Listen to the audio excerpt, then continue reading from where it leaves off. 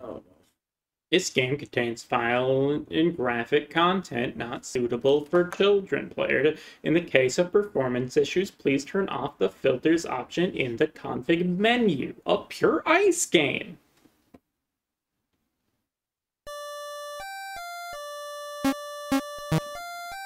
Beep, beep, boop.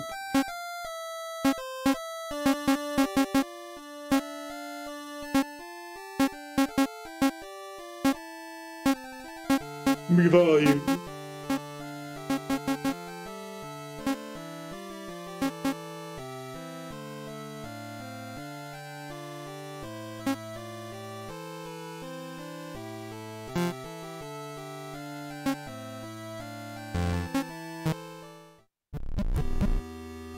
It's a cold, rainy day in the Tabachi household. You are Lily. Illy.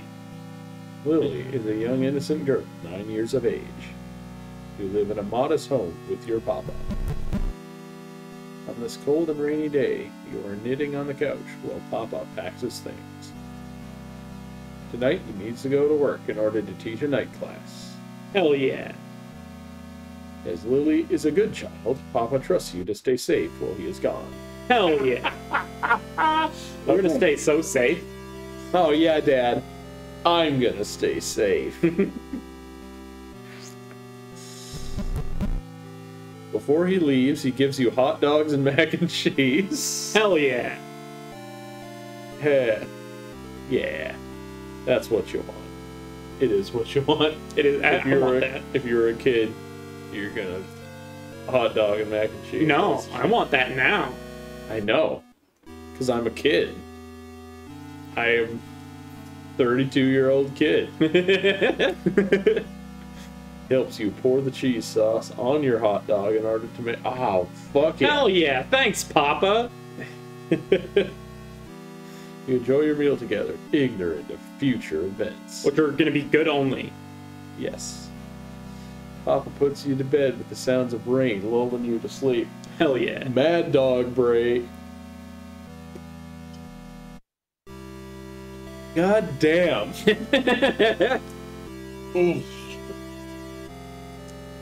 Oh, it's like the Live G Free, like mac and cheese, like shells and cheese. Hell Because yeah. the Live G Free shit is the like Velveeta like cheese you actually put on it. It puts you to bed with sounds of rain lulling you to sleep. You know, that sounds like a good night. You know, like... Dot. Help. Someone Help.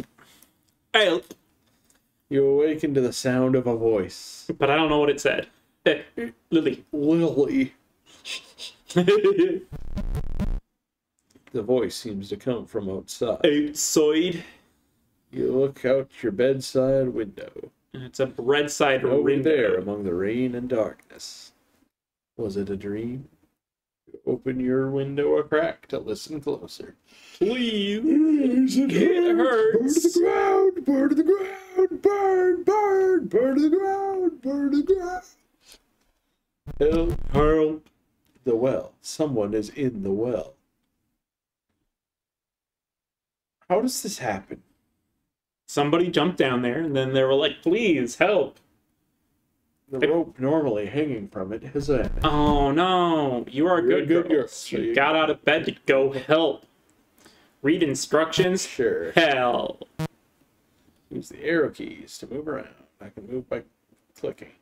Objects can be interacting by Z or space. Clicking it, too. Autosaves. Safely exited most of the time. When's it not safe to exit? Yeah. Certain objects and structures require the usage of other items. Yeah. Alright. Hell yeah. The menu screen with the escape or X on the menu screen, select the stuff and access collected.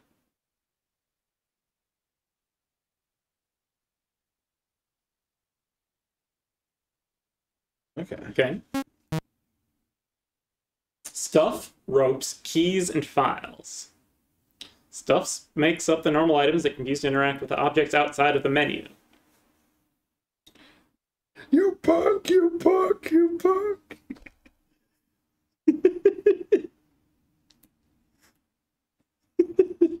These often have more than one move, so it's recommended to play around with them if they suck. If stuck, ropes are the main goal to work towards.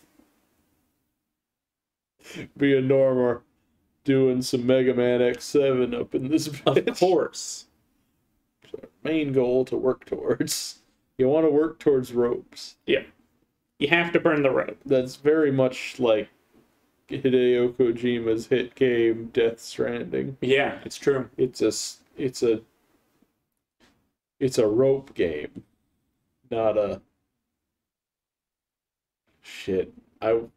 Oh man, I wish I remembered how that conversation went. These items are what Lily needs to climb down the well. The more obtained, the further down she can get. Oh, it's important to note that not all ropes are good materials. It's cannot be put back until Lily climbs down the well. Keys are keys. They open up certain doors and can be used infinitely in any playthrough. I remember this. I think I saw this. Finally, files are notes, letters, books. They're really anything that can be read, just like these instructions. Or inductions, if you prefer. So I think I saw this game being played somewhere. I think I also did. I don't remember where. Can you do me a quick favor? Yeah. Can you go to youtube.com/basementquality and search Lily's Well?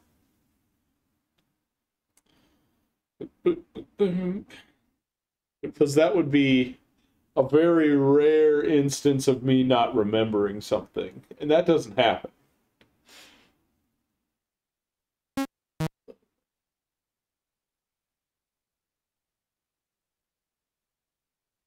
Bad materials will cause it to break.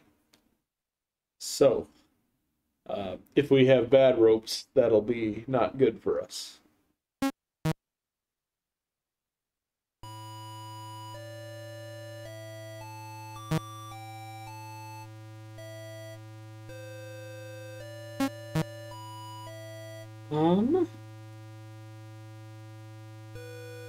So I'm not seeing a basement quality Lily's Well playthrough. Good. I'm also not seeing a Lily's Well playthrough from any channel that I recognize, so I don't fucking... I feel like I have seen it before. Yeah. Okay, that's probably about my dog then, if it's the only thing that comes out in part 8 of Rice Star. We must have talked to the dog. Talked about the dog, or the dog must have been there. Do I want to take the ball of yarn as a rope? Do I want to do that? Hell yeah. Sure. Default. Oh, I can change my costumes. Okay. It's like a GTA closet. Look at all my participation trophies.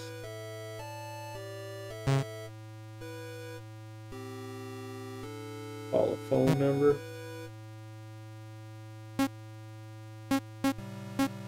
Oh, wait. Sorry. Gotta... Hold on, Nathan. This is important. 3 digits.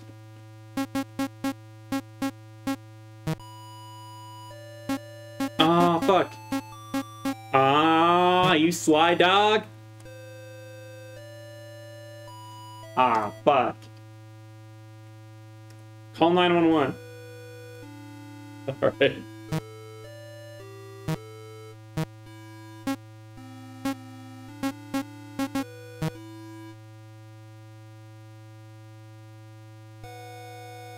That's right. Snitches get stitches around these parts. Mm-hmm.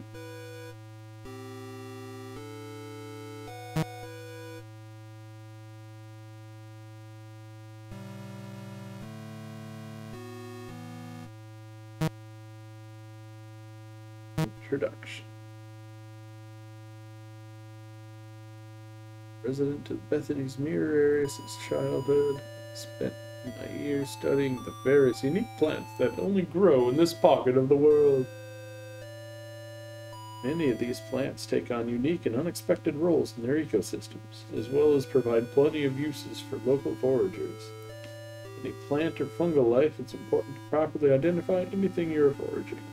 Failure to do so will lead to extreme injury or death. It's additionally important to not violate anyone's personal territory while foraging. Any angry resident of Bethany's Mirror is far worse than any moose. Oh, okay. Holy shit. Meese are crazy. Oh, yeah. Meeses? Meese. Take a look at the most common specimen. Let's get some trees. Trees found in Bethany's Mirror are the same as the ones in the surrounding area. Plenty of oak, maple, and pine. Most common of the area's unusual is the nymph mimic. Oh, okay. It will appear as a normal birch tree, but with a female humanoid figure jutting out of the trunk. Oh, okay. Okay. By appearances, it isn't an actual nymph, but a soulless tree. Oh, good. Do trees normally have souls? No. Okay. These trees seem to form from the souls of women who got lost in the woods. Oh, good. Corpses dumped Jesus after being killed. Their souls leave an imprint of sorts in the tree in Bethany's Mirror, causing it to swell at the body. So this is a science textbook? Yeah. It's called a magical realism. Look it up. The sap from these protrusions can be harvested and made into nymph syrup. Oh, that sounds delicious. It's the tomb tree. Oh, the tomb tree. Well, harmless towards humanoids. In most cases, the tree will pose a risk to small children and pets. Damn it. I'm 32. I'm not scared. I'm not scared. I'm 32 and I'm not scared at all. I'm gonna get my ears pierced and glared.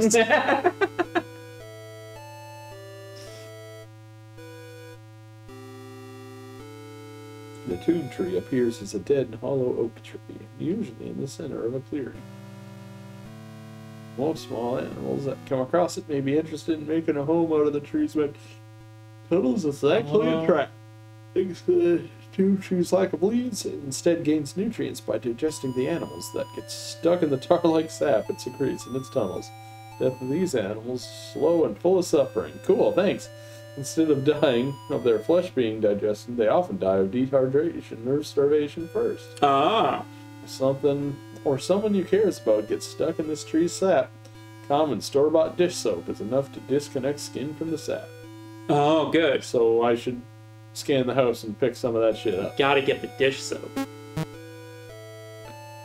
The vine plants of Bethany's Mirror can be some of the most dangerous and most useful for foragers.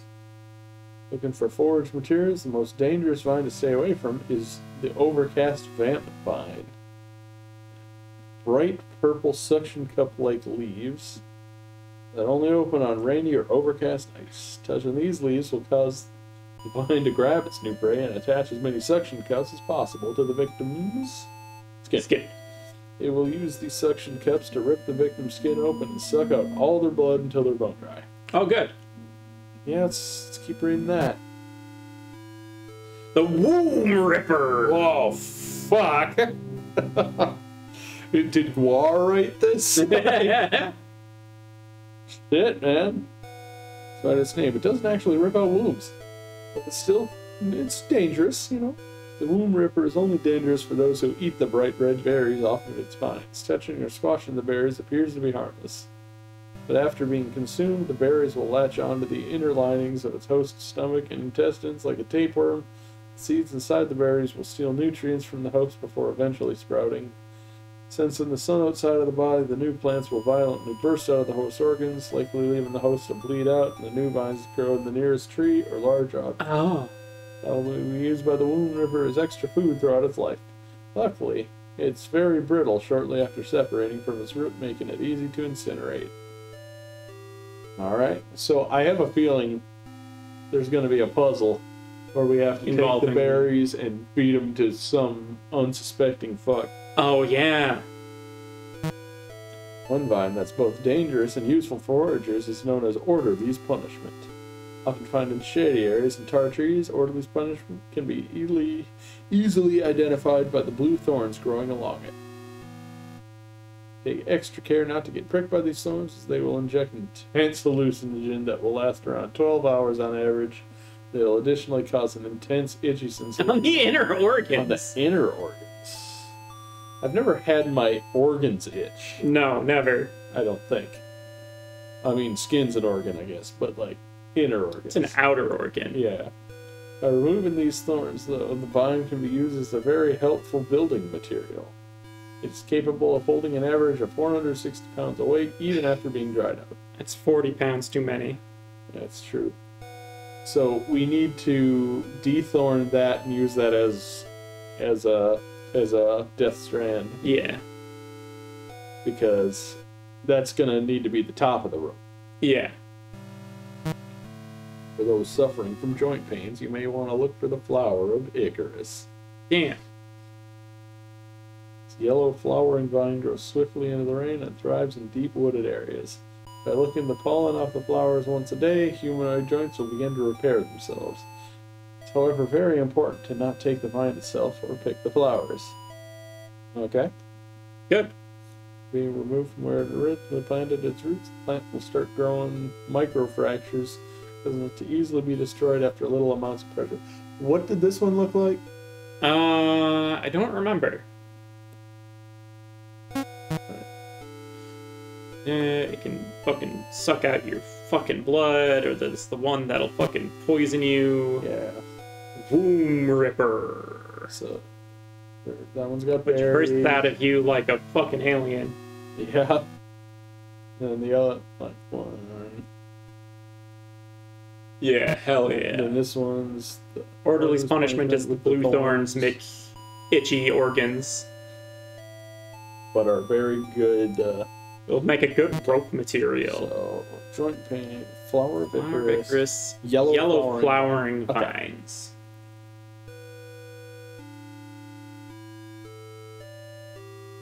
So do not take that vine or pick the flowers, but do lick it. Yeah, lick the fuck out of that plant. Okay. Hell yeah. vegetables. Root vegetables, or toot vegetables if you prefer.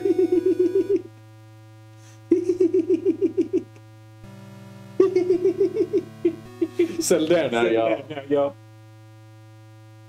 Going around Bethany's Mirror, there are plenty of root vegetables that can be found, only here. It's due to the area's creation and impact that the outside has on it. The dwarf mandragora Mandragora. can be found in the paved roads near the area's border. Despite its name, it's not in the mandragora genus, rather the Daucus genus. Daucus. They appear as inch-wide clusters of white flowers that grow at the side of the road. Picking them will reveal a purple root vegetable in the shape of a human body. Okay. Vegetables range from 3 to 5 inches tall. They can cause mild stomach discomfort if eaten raw, but boiling them kills the toxin that causes this. Dwarf mandragora is best served with melted cheese and beef. Hell yeah. Melted cheese, like from your Mackey cheese. This section's pages seem to have been cut out with scissors in order to keep the recipes. Okay, good. Alright, so most of this playthrough so far has been reading. Get some dish soap. I know that's an important thing. You gotta find the kitchen and get the dish soap. Uncheesed macaroni noodles.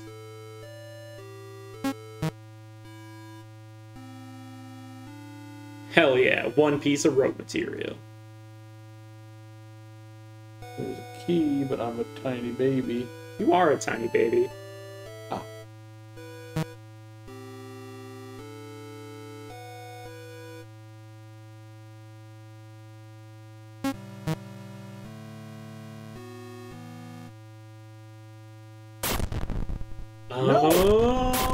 Oh! That wasn't how that was supposed to go. Alright, switching to keyboard for this part. Yeah, hell yeah. Yeah, there's a big old chocolate bar on the wall. Oh, yeah? Oh, yeah.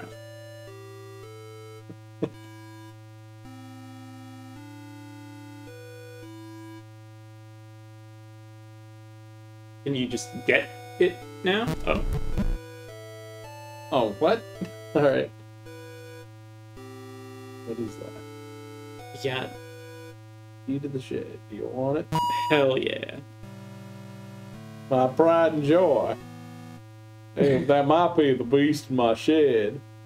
It's a letter addressed to Papa. Dear Tony, hope this letter finds you well. I'm writing to you from Mother's home, as she required extra help regarding the pig farm. Come on. She is personally doing well and has asked about you and Lily. Mother is especially curious about your progress on your research project. When Mother heard that you were pursuing her specialty, she was delighted to see how you would do. Please write to her and... The tick on freeloading. Whoops. Okay. possibly send samples. I only expect to stay on the farm for the next year or so before returning to Maine. With your permission, I'd like to visit your home on the way. Thank you for your time, Vic. So he might be dangerous.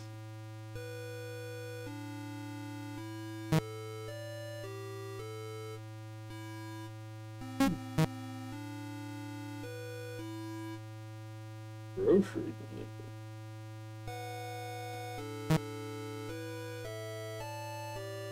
Only Papa's allowed into the pantry.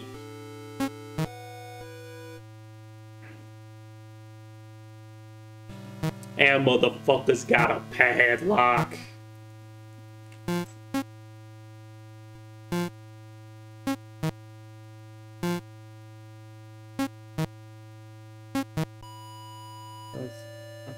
You got the key to the shed. Okay.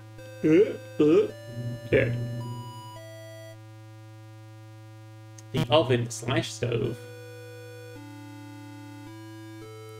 VHS about how fires start and how they can destroy entire home. There's no dish soap here. There might be in there for some reason. It's not where I keep it. No. Alright. Go into the shitter. Take a dump. This is the bathroom sink. Preventer of disease spread and assistant to teeth cleaning. Hell yeah. It's clean with a mirror hanging right above it. Hell yeah. Look in the mirror and be like, I'm a fucking baby. Beehole juice, beehole juice, beehole Oh, juice. beehole juice. Hey! You managed to take this, it'd be impressive. I wanted to take the sink. Bowl has always been a hard-working part of the household. People take big wet shits into this thing. Yeah. Even after all that time you ate potions in it, causing laundry soap bubbles to completely fill the bathroom. Put the end of a yarn ball down it and watch the entire ball disappear in the water. Truly, the most sacred appliance to be created. I have a yarn ball.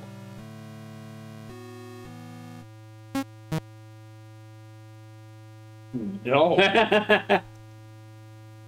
Not as a rope.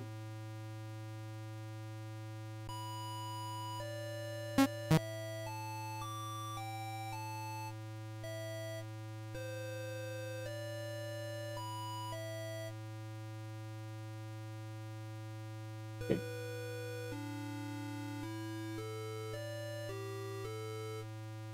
What about the garbage? Damn it. But it's mine.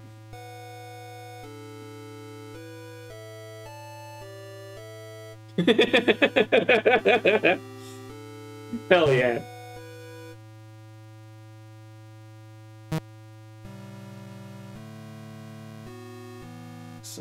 Flip-flopping friends.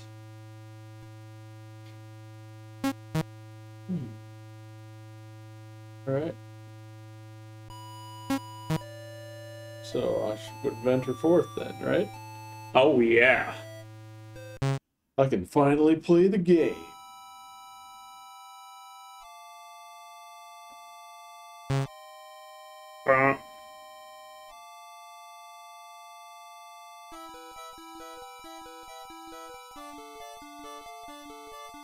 Your tire swing.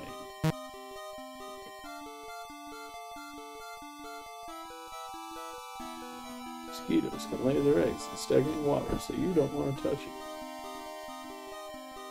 Taking this.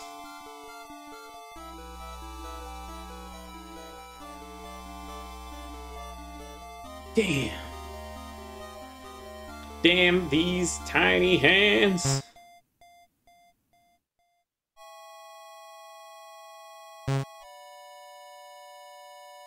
Trash can? Is that what that is? Yeah, that's the garbage. A pretty big rock on the ground. Yeah. Hell yeah.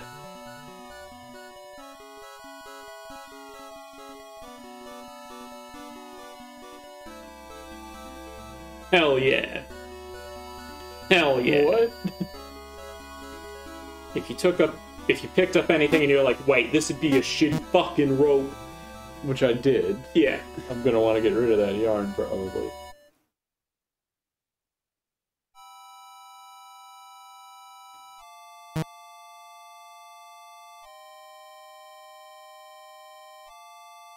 It's always time to be playing in the road. Yeah, How else are you gonna find the fucking vegetables that grow along the road?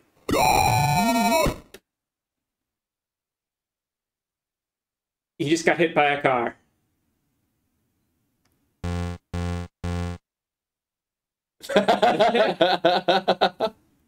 Good. Okay.